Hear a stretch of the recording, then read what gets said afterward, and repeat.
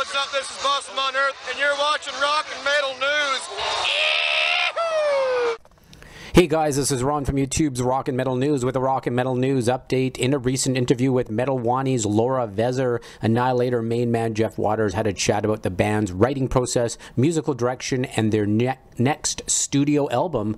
So it looks like part of the conversation that they had with Jeff is that he's not going to worry about catchy commercial choruses, and he said commercial as in you remember it where you intentionally make that chorus the most important part of the song, and you want people to remember that every time. So he's not going to go in that kind of direction anymore. So you can check out that interview in the link in the description.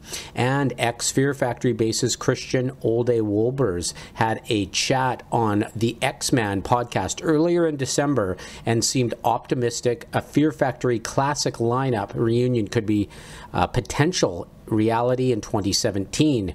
Now, as of December 29th, Wolbers posted an image that fearfactory.com is now under construction.